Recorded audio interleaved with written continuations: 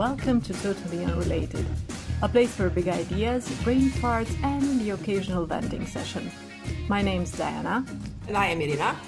And we'll be doing what we do best, rolling our eyes at each new mutation of humanity's stupidity gene and the conditions that bring these about. A brief recap of the last episode. We've talked about the general context that allowed proto-fascist ideas in the 19th century to gain some traction and win over hearts and minds, only to become policy within a generation or two. We've seen how pseudoscientific notions put forward by Galton help justify existing class, racial, and gender oppression, how many members of the middle class felt threatened by both the rapid pace of technological innovation, but also increasingly by the growing presence of worker parties, the suffragettes, and anti-colonial voices. These things in turn drove many to seek meaning and escape in myths, the occult, and folklore. We've seen the contribution of Russian adventuress Yelena Blavatsky to the emergence of the spiritualist movement in Europe, as well as the influence of Guido von List's occult and folklore-inspired fanfiction. And because last episode ended on a rather gloomy note, I want to get back to our happy place. Let's talk about fanfiction and fandoms before we get to the second proto-fascist writer. I sort of want to tie this in again with the whole fanfiction thing and how, as I said, currently it's much more about providing an outlet, a creative outlet for many people, and helping people to deal maybe with difficult moments in their life or just try a new idea. And how for some this sort of community ends up having an impact In actually a good way. Yeah. Sure. I mean, I'm the... You are the fanfiction specialist. It's very weird that you're sort of into a lot of the, let's call it geekier stuff than me. Like, you're the Dungeon and Dragon player and video game player, and yet you're not much into fandoms. I don't know. What is it? Do you hate people? I mean, I try, but usually the things that I would find interesting... People don't need to know you are a hipster. Yeah. I just don't find as many people writing about the characters that I find interesting. See, this is probably how your guys felt. They knew they were special, and they just weren't finding the right people, so they went up and created their own little bubble. So beware, Diana. Yeah, so that's why I try to stay away from it. I know that when I go to archive of our own, I can become very dark. So I guess telling and retelling stories can have a lot of reasoning behind it. It can be some crazy as shit reason, like these guys had, but a lot of people, at least in the very non-Nazi experience that I've been having, extremely non-Nazi. What's up with all this non-Nazi experience? Yeah. Kids these days. Yeah, so some play with the story simply because they enjoy it. I mean, it seems like the obvious thing, the obvious reason, and most of the time it is the reason. And other play with the story specifically because they are frustrated with it. I mean, many fic writers see the potential a story has to become what they see as the true good way to tell that story, but the original takes bad turn somewhere, and then frustration leads to creation. So basically this is the exercise that you do many a times when you're a child, and you after you watch whatever you were watching or reading, you go, but then what do they do the rest of the day? Pretty much, or you just tell it again, only you are the hero. Yeah. So the creation of a divergence from canon or a complete alternate universe sometimes happens, and it is hard to explain why some stories drive the creation of a ton of derivative works and others don't. And after a decade in fandom and deep in fanfictions, I'm still not able to say what it makes me look at somewhat a normal story and go, I wonder what this character would do in a zombie apocalypse in space. You know? Or what does this story need? A bit of centrification? Yeah, sure. Or like, I really need the same thing, only with tentacles, you know? Yeah. But while I do enjoy the occasional complete crack fix, those are not my main jam. And I love the stories that even if they might be a form of escapism, they bring new ideas and new feelings and new ways of exploring the mind of others. But, well, somehow crack and porn and deep series... Wait, what? Porn? Well, crack and porn. And when I say crack, I mean insane storytelling and not the drugs. Damn it. And deep, serious stories, they bring together a lot of people. You know, you have some meaningful stuff. A lot of people to share in the crack and the porn. And the deep stories. Of course. I mean, I love to share plot.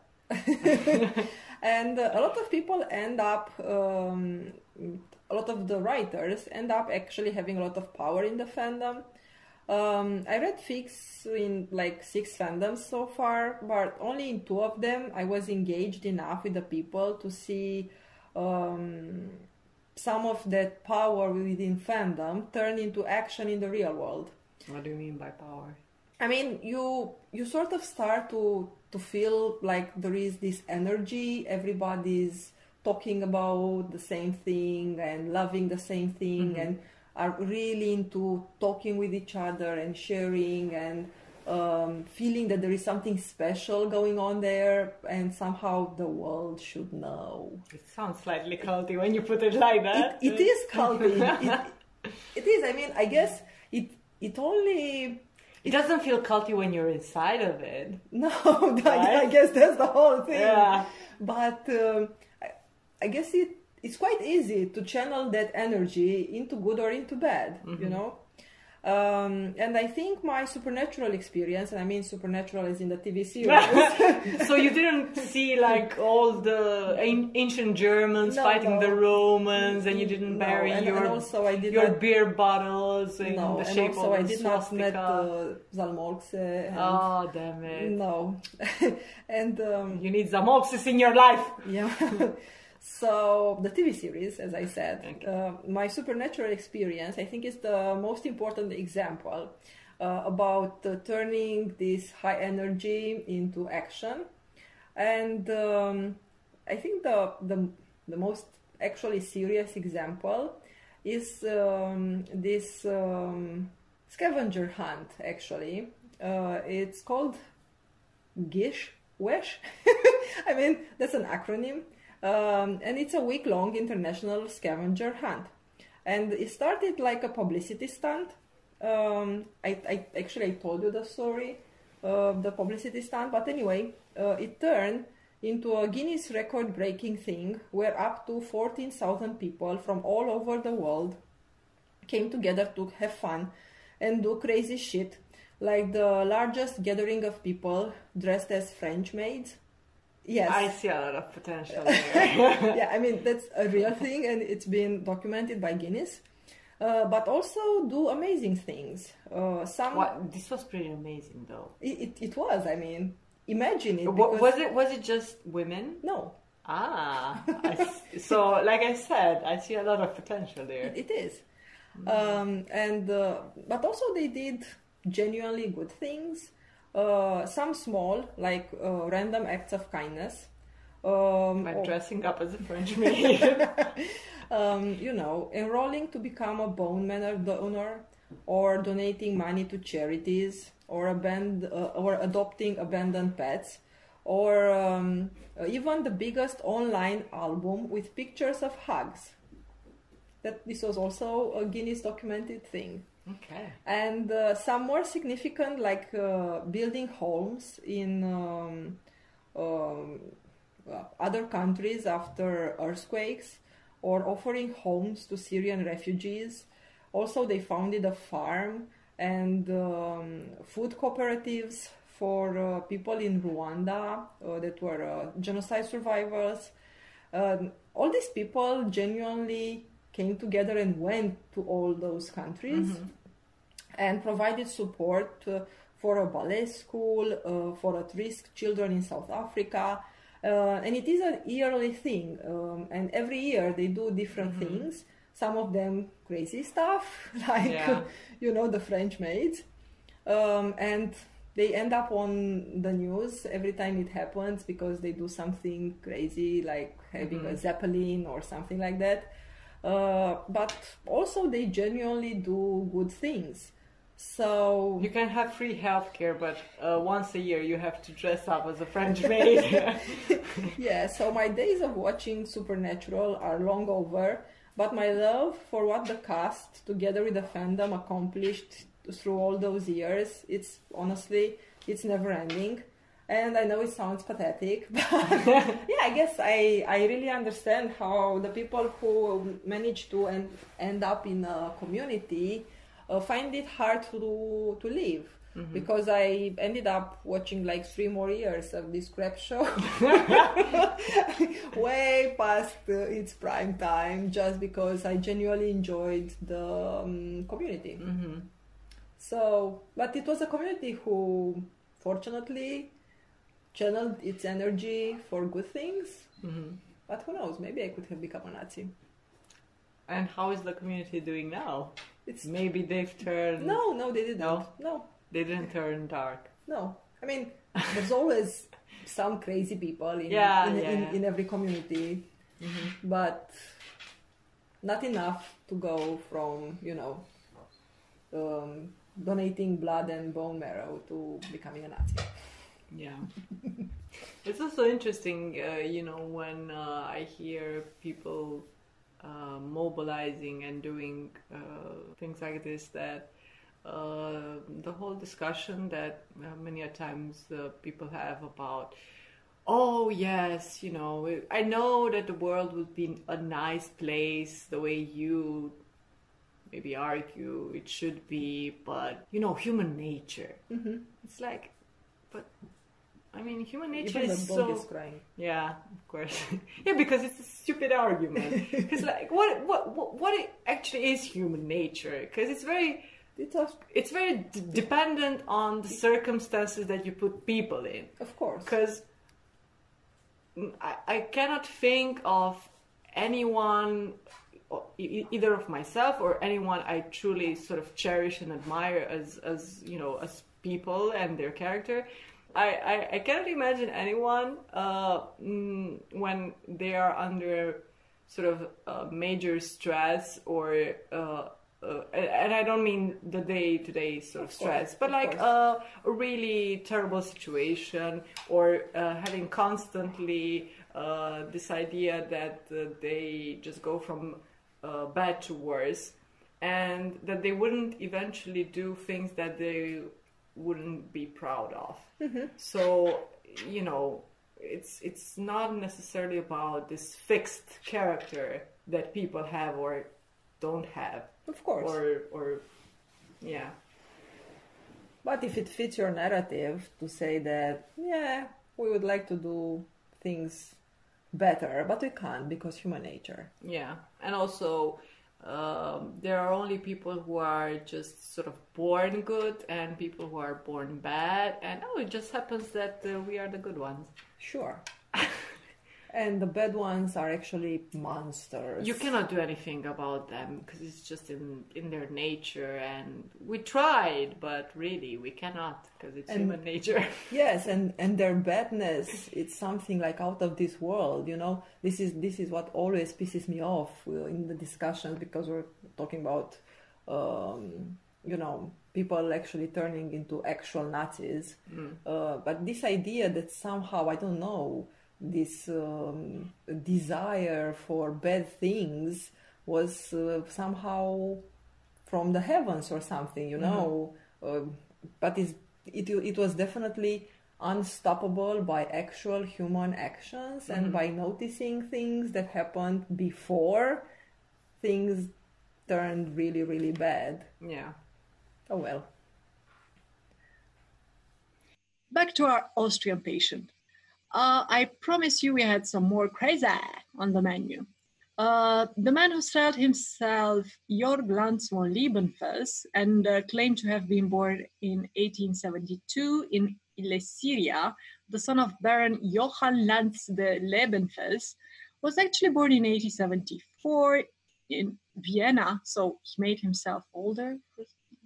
Okay. But only by 2 years? Yeah. That's a waste of a lie. I know. Okay. Okay, so he was born Adolf Joseph. Perfectly nice name. I don't know if you were to choose a fancy name, why you would go for York, but okay, I guess beggars can be choosers. Contrary to his adult fantasy of aristocratic and Sicilian origins, he was brought up by middle-class parents who were descended on the paternal side from a long line of Viennese burghers. Goodrick Clark writes, during his childhood, he acquired a romantic interest in the medieval past and its religious orders, which he revered as the spiritual elite of a remote age. By his own and often unreliable account, he developed an enthusiasm for the military order of the Templar Knights and steeped himself in fanciful lore concerning their castles and legends. These sentiments may have motivated his decision to enter the Cistercian novitiate at Heiligenkreuz Abbey near Vienna. Despite opposition from his family, he was inducted into the order as Brother Georg on the 31st of July 1893. While monastic life fulfilled his sentimental desire for identification with the old holy elites, these years at Heiligenkreuz also gave him an exceptional opportunity to extend his education under the learned tutelage of his novice master, Nieward Schlobel, who professed the Old Testament and Oriental languages. Lanz's later writings bear the stamp of a thorough grounding in Bible knowledge, the exegesis of rare apocryphal agnostic texts, and the religious traditions and languages of the Near East. He was also an assiduous student of the Abbey's history and published his studies in several learned journals. So whoever said that education is good for people?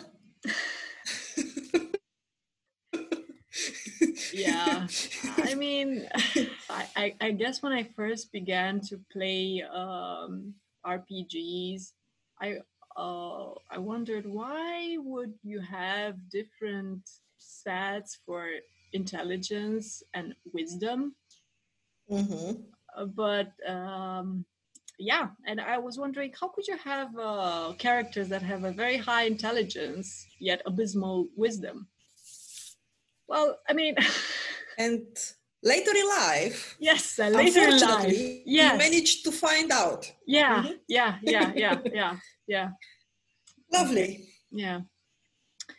Okay, so we get a first glimpse of Liebenfels' view of the world when he writes about a relief from an excavated tombstone in 1894.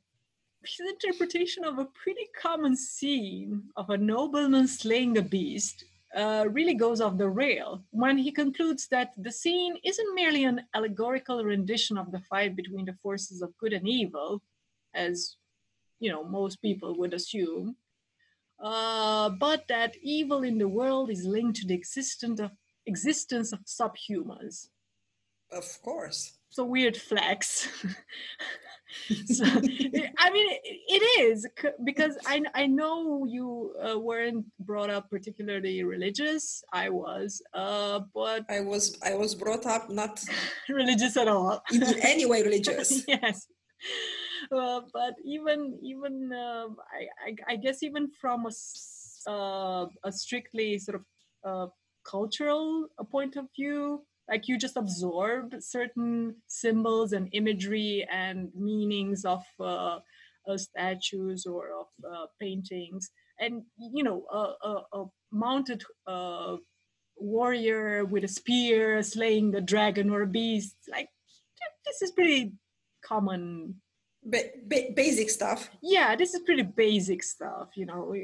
The fact that you go from there, from, you know, the brave, chivalrous knight slaying the dragon or slaying the, you know, yeah, I mean, the dragon who is the incarnation of evil, but it's like, it is a dragon, to, well, actually, the dragon is a subhuman. So, I mean, okay, so let's see more about this interesting boy. He began to study zoology in order to find a solution to this problem, which he alone created. Taking the scriptures, apocrypha, modern archaeological discoveries, and anthropology as his further study sources, Lanz assimilated current racist ideas into a dualistic religion. He finally identified the blue-eyed, blonde-haired Aryan race as defined by such contemporary social Darwinist writers as Karl Penka, Ludwig Woltmann, and Ludwig Wilser as the good principle, and the various dark races of Negroes, Mongols, and Mediterraneanoids as the evil principle. I mean, honestly, I'm so sorry for Darwin. I mean, the amount of people on all sides that just decided to take stuff from his writing and just go nuts with it. This is what happens when you go viral. Yeah. You stop having like ownership of your idea. Yeah. The death of the author before it was, you know, an actual thing. Yeah. It is fascinating though that basically, I mean, obviously his book and his ideas were imperfect because, you know, he was the first to actually start and put things together, and, you know, obviously the original idea itself, the original book and his studies had their own flaws, but I think most of the weirdness and craziness that these people then derive from it is, well, partially a total misunderstanding of what his theory is about, and then obviously just cynicism, just using a misrepresentation of it for whatever their goal was. Okay, so in 1899, he leaves the monastic order, according to the abbey's register, on account of his surrender to the lies of the world and carnal love. Liebenfels, on the other hand, claims his exit is due to the order's betrayal of its original doctrines, by which he means racist.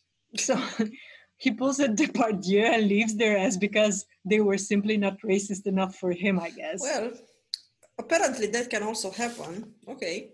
After leaving the order, he begins dabbling in everything from science, he's a dabbler, science, anthropology, mythology, etc.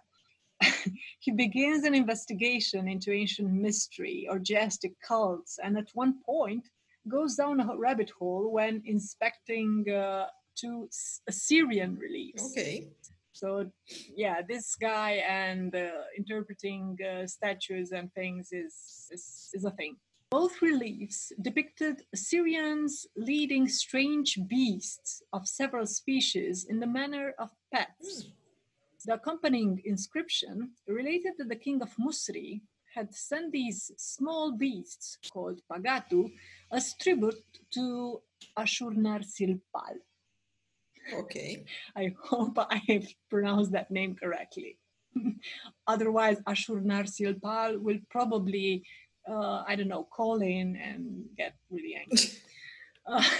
The text continued that Ashurnarsilpal had bred these animals in his zoological garden at Kala. The inscription on the latter alluded to two other species of beasts called Baziati and Udumi, which had also arrived as tributes from Musri. Liebenfels suggested that the Pagatu and Baziati were really the pygmies of the then relatively recent scientific research and discovery. Most importantly, he claimed that the Aryan race had committed bestiality with this lower species, which derived from an earlier and quite distinct branch of animal evolution. The writings of the ancients, the findings of modern archaeology and anthropology, and substantial sections of the Old Testament were supposed to corroborate this terrible practice of miscegenation. The remaining sections of the article were devoted to a meticulous exegesis of the Book of Moses, Job, Enoch, and the prophets in support of his hypothesis. The article thus completed the initial phase in the development of Lanz's neo-Gnostic religion. He had identified the source of all evil in the world and discovered the authentic meaning of the scriptures. I mean, isn't it great when you find, the source of all evil and all truth? I mean, it must be very comforting. The answer to meaning, the world, the universe, and everything, and it's 42. It's 42, of course. In his case, it's like sexy beasts.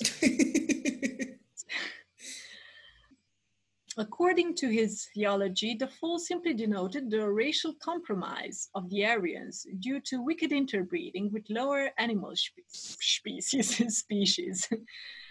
The consequence of these persistent sins, later institutionalized as satanic cults, was the creation of several mixed races, which threatened the proper and sacred authority of the Aryans throughout the world, especially in Germany, where this race was most numerous. With this definition of sin, the sexo-racist Gnosis offered an explanation for the wretched human condition that Lanz subjectively perceived in modern Central Europe. I mean, if you were to make this into, like I said, into fan fiction, this is so cool because it's so over the top. It's like persistent sin that morphs into satanic cults that then sort of infiltrate every aspect of history, and they are actually the basis of different races. And sure, with a slight difference that if this would have been in one of my fandoms, people would have been like, hell yeah, let's enjoy this. Yeah, I mean, it's certainly imaginative, but there are very outrageous things happening in some fandoms. I'm sure you would agree. I mean outrageous in the sense that it blows your mind, because it's like, but like why did you have to imagine this? Of course. Why? But it's like Hogwarts making love to the giant squid. Sure, but in my kind of fandoms, these things are done for people's enjoyment and towards nobody's harm.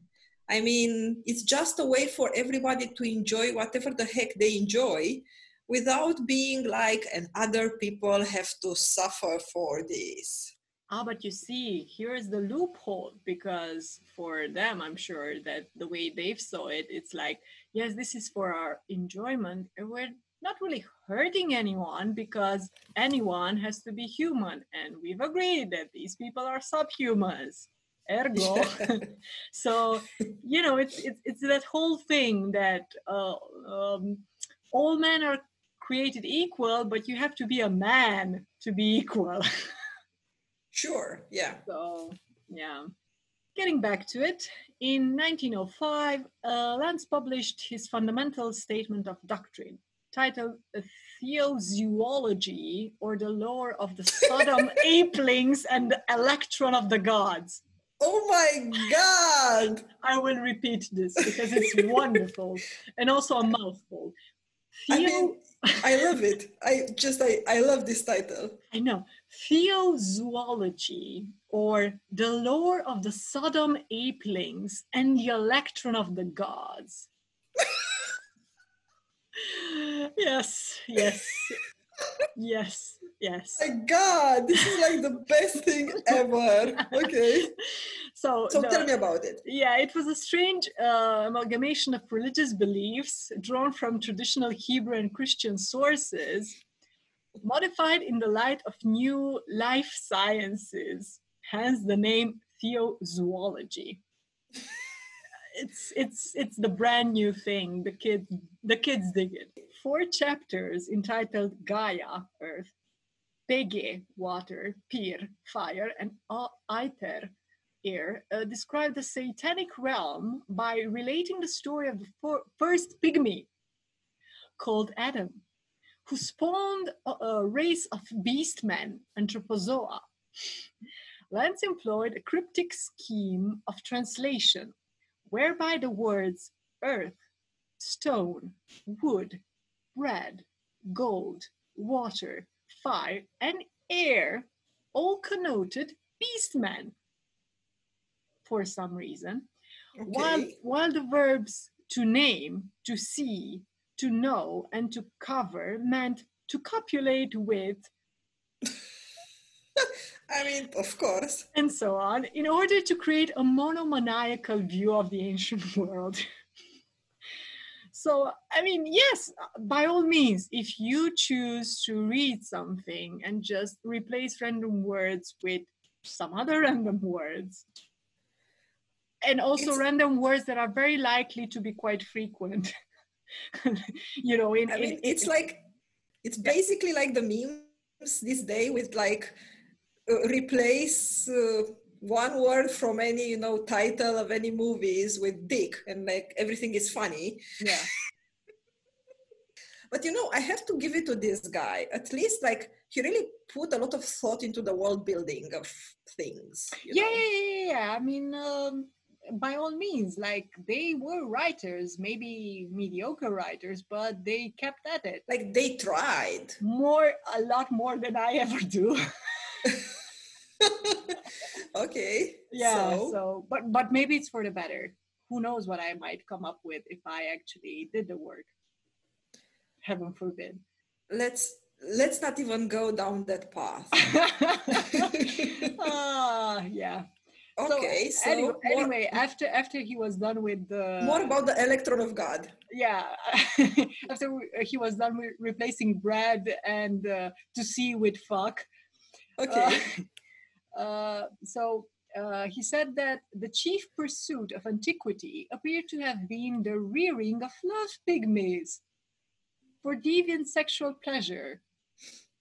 The prime purpose of the Old Testament had been to warn the chosen people, the Aryans, against the consequences of this bestial idolatry. Amazing. Yes. Okay. And also, we all knew that the ancients were quite horny. Although I wouldn't have suspected that they were this horny. But Okay.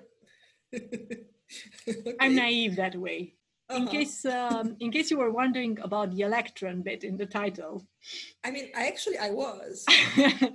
Liebenfels claimed that the original unspoiled, so to speak, humans were endowed with extraordinary sensory organs for the transmission and reception of electrical signals. I mean, that is one waste of being endowed an organ.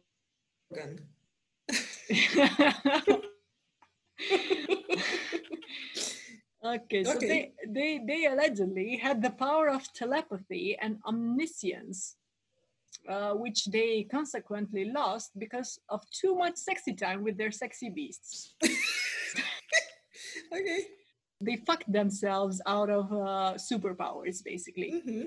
These super cool organs had then atrophied into the modern day pituitary and pineal glands. As a doctor, can you confirm this, please? I can neither confirm nor deny. Liebenfels wrote that a universal program of segregation could restore these powers to the Aryans because, of course, they were the closest and least imperfect descendants of these initial god-men. He said that traces of the holy electronic power still prevailed in the old princely dynasties of Germany. Very convenient. Provided that their pedigree had remained thoroughly noble, these families were the closest living descendants of the former godmen. And since, in his book, these people were the only reason behind any historical progress, they deserved full dominion of the world and its resources. an idea that echoed what many Germans felt at the time. In as much as their country had arrived late on the world stage, after the spores of colonialism had largely been divided up. Mm-hmm. Liebenfels also had, how should I say this, an interesting take on Christ and his shenanigans on earth.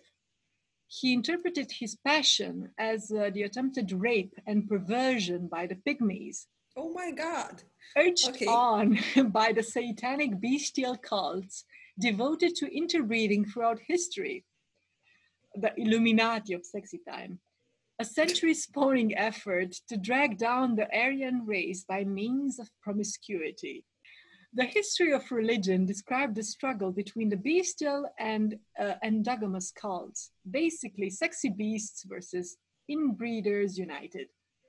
At the end of this neo-Manichaean temporal scheme stood the promise of final redemption and the second coming. So, I mean, the man had a one-track mind. We can give him that. Lanz wasn't just racist. Guy was also classist as fuck, of course.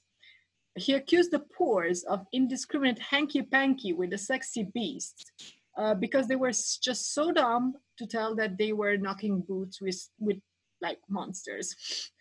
They would have to be exterminated alongside those ever so tempting beasties. So, in a nutshell, he seems to just be kill everyone except me and my friends, basically. Liebenfels fulminated against the false Christian tradition of compassion for the weak and inferior, and demanded that the nation deal ruthlessly with the underprivileged. Socialism, democracy, and feminism were the most important targets for this merciless mission, on account of their emancipatory force. Women in particular were regarded as a special problem, since they were supposedly more prone to bestial lust than men. Of course. I've seen this coming. I knew this was coming. Also, we can confirm this, right? We can, most def. Only their strict subjection to Aryan husbands would guarantee the success of racial purification and the deification of the Aryan race. The process would be accelerated by the humane extermination of the inferior races through an enforced program of sterilization and castration. Very humane. We know that people will just line up to get sterilized if you just ask them nicely. His specific recommendations for the disposal of the racial inferiors were various and included deportation to Madagascar, enslavement, incineration as a sacrifice to God, and use as beasts of burden. Again, things you would usually just consent to. By the time of World War I, Lanz also added another ingredient to this mix of crazy. Awesome. Astrology. He assigned different countries, different signs and planets of the zodiac, and he broke down history into eras pertaining to the 12 signs. So, for instance, the period between 480-1210 was ruled by what he dubbed the spiritual chivalrous master or orders, comprised of the Cistercians, Templars, and Teutonic Knights, because Mars was in Pisces. From 1210 until 1920, yes. As the Poors started to get progressively more uppity, the moon was in Pisces. So it's all very fishy, of course. Of course. Order and hierarchy would then be restored in the period between 1920 and 2640 as the world entered into the age of the lobster. I'm kidding. Because Jupiter would be in Pisces. I mean, Pisces, lobsters. Yeah. Close enough. Yeah. Sadly, as we've seen in the case of Guido List, Lanz's work wasn't just some crazy person's howl in the wind. His message was deeply appealing to fairly powerful people, and as time went on, his patrons included several members of the aristocracy, who had a vested interest in promoting the legitimacy of strongly hierarchical society, but also many well-off middle-class men and women who were feeling threatened by the growing voice of the working class. Liebenfels also established an order for his followers, and they had a lovely castle as their HQ, where they could roleplay their increasingly elaborate ceremonies, conduct heraldic research, dream about their racist utopias, and, big surprise, have their beauty contests. Oh my God. Yeah. I mean, it's just like everything that is insane just wrapped up, you know. Yeah, I mean, sometimes I wonder if maybe I think if it wouldn't have been these people, it's the conditions were ripe certainly for some other people to take Of their course. place. But jokingly, sometimes I wonder if these people would have been better adapted in a world in which things like, I don't know, cosplay, fan fiction, furry conventions would have been a sort of accepted thing. They wouldn't have, because nowadays we have all of that. We have these options where you can just go and have fun and play with ideas, and still there are people who just want to go and shit all over everything, because some people just want other people to be miserable. They don't just want to enjoy things for themselves. It is also very important for them that other people don't enjoy things. I mean, even in today's fandoms and in today's fan fiction, there are some people who just are just there to constantly discuss how people are fandoming wrong. Okay, so gatekeepers. Yeah, no, it doesn't matter what you give some people. They will just not be happy, I guess. So this was very entertaining. I mean, as far as insanity goes, at least they were, inventive. Yeah.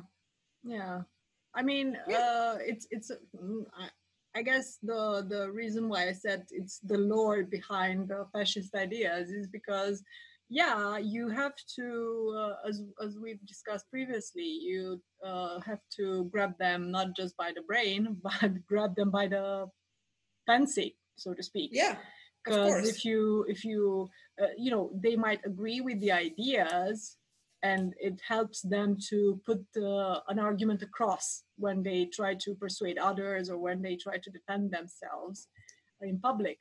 But what actually drives people and gets them through I don't know, the hostility that they might encounter when they display their ideas is this fancy of them being special, of them being part of this exciting world that has like clashes of different races, Atlanteans, Lemurians, Hyperborea, sexy beasts trying to bring civilization down by being ever so tempting. I mean, it's it's storytelling. We enjoy that since ever. Yeah. I don't have anything else planned for the outro. Would you like to add anything else? So I guess one thing that came to mind after our discussion of these crazy stories is a quote from Terry Pratchett from Witches Abroad, where it said, find the story, Granny Weatherwax always said. She believed that the world was full of story shapes. If you let them, they controlled you. But if you studied them, if you found out about them, you could use them, you could change them. And also, in Terry Pratchett in Witches Abroad, there is also this quote that says, people think that stories are shaped by people. In fact, it's the other way around. Yeah. So yeah, stories shape people, not people shape stories. So if you have this rich lore, it's easier to shape even, terrible, horrible things. Yeah. And people accept it easier. And also, I think because they will be shaped by these stories. This also gels with the whole question of, oh, but is so and so was so and so really racist, or was he just cynical? And at the end of the day, besides the fact that it doesn't really matter because their actions still have consequences, it's very likely that even if at the beginning you didn't necessarily believe that, or you were just using those ideas for ulterior means, if you play the part long enough, chances are you become the character you're playing. Pretty much, yeah. Okay. Well, I think we can wrap this up for now, and we'll see you next episode. Bye, guys. Bye.